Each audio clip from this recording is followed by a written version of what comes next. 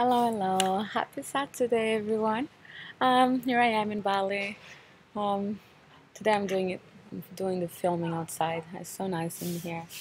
Um, so Today I'm talking about something that kind of upset me a little bit. So this morning I was talking with some people here at the hotel, and well, I end up we're talking about like what we were doing, etc. And this lady just went on how lucky I am, etc., etc.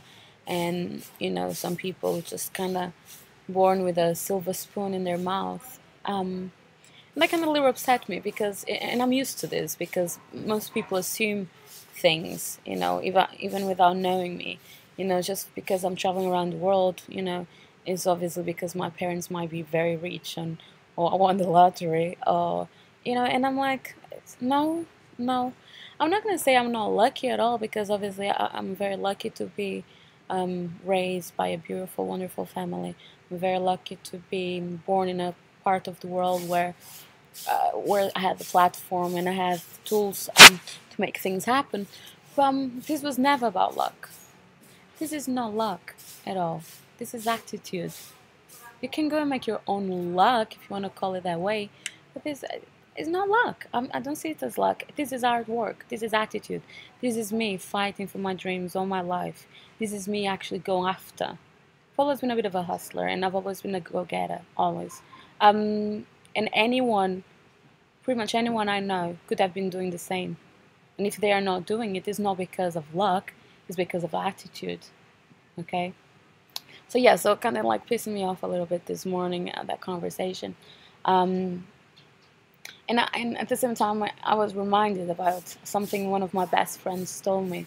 We grew up together, and she told me what was incredible about me is like while growing up, while everyone would be saying, "Oh, Emma, you dream too high," because I've always been like this. I've always said like, "Oh, I'm gonna do this. I'm gonna travel the world. I'm gonna live in London. I'm gonna be a singer." Da da da, and all these things I did achieve them. And the thing that my friend told me, and it was true because Shanna told me like all your life you never said I would like to. You've always said I'm going to, and it is true. It is true. I kind of even when I was a kid, I just programmed my own brain, and I was so confident. I was so sure I'll be doing the thing. So I would say I'm gonna go and gonna do this. And while everyone was just laugh at me, I'm like, I don't know why you're laughing. I'm gonna do it. And now they look back and I'm like, shit, Emma, you did it. So yeah, and I think that's the attitude you have to have. You have to believe. You have to go after. You have to fight for the things. You cannot just expect things gonna come to you because they will not. So yes, that's my big advice for you today.